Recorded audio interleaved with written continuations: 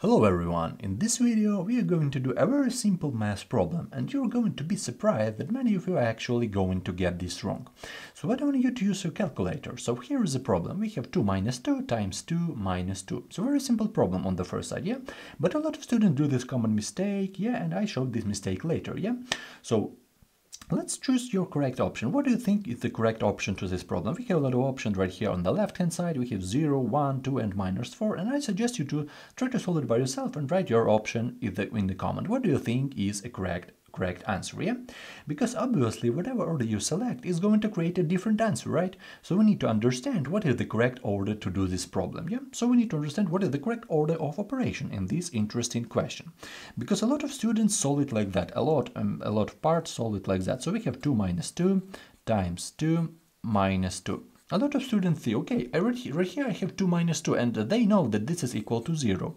And they do this first step, and they say, okay, in the end, 2 minus 2 equal to 0, so they know this step, and then 0 times 0 equal to 0. So they want to solve it in an easier way.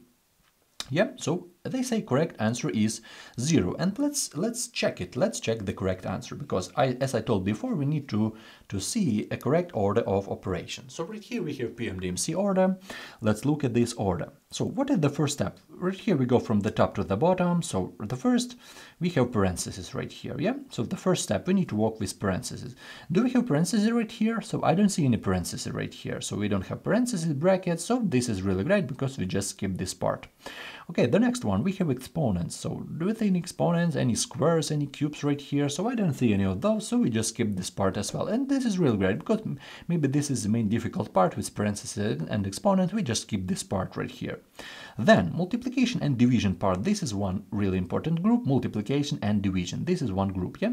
So right here we have multiplication, which is really great. So I just wanted to rewrite this problem. So 2 minus 2 times 2 minus 2. Okay. Don't have parentheses, don't have exponent, we have multiplication. So multiplication we have right here, and we multiply these two numbers. So we need to start with this multiplication. So 2 times 2 equal to 4. So right here we have 4. And right here in the end we have minus 2, and in the beginning we have 2 minus. So we have this expression. We don't have division. Then we have addition and subtraction part, and moreover you don't need this PEMDAS order in the end, because this like simple subtraction right here you can easily solve it, and the answer is minus 4. And according to PEMDAS order, this is a correct answer, and moreover a lot of internet, maybe most of internet, all internet libraries solve it like that. So a correct answer is minus 4, option D.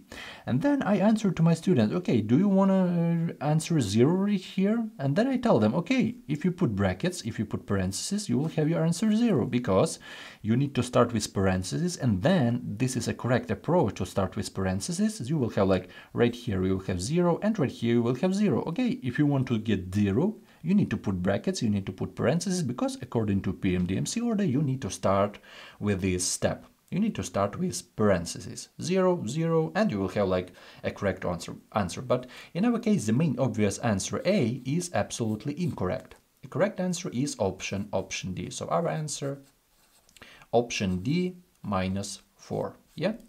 So I hope you understand this explanation. Really tricky question, and I hope your answer is the same. But definitely don't feel bad if you got this wrong.